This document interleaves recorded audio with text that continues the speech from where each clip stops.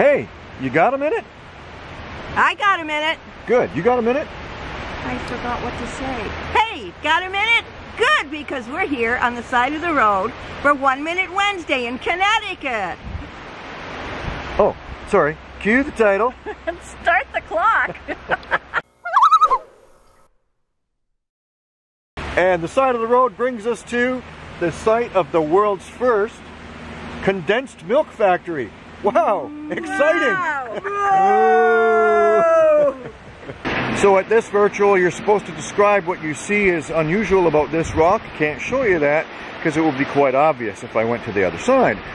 And on virtuals, usually you hope it takes you to someplace really cool. And I thought, wow, a sign about condensed milk?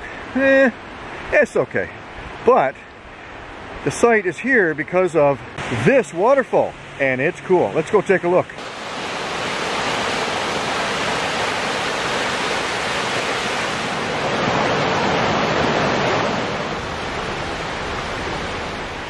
And the running water here is what Gail Borden used as the power source for his manufacturing of the evaporated milk. And the ruins are still here.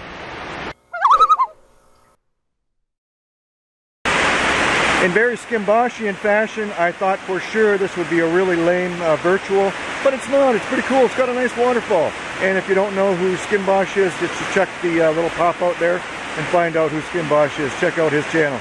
He's pretty funny. Well, thanks for joining us again for another 1 Minute Wednesday here in Connecticut.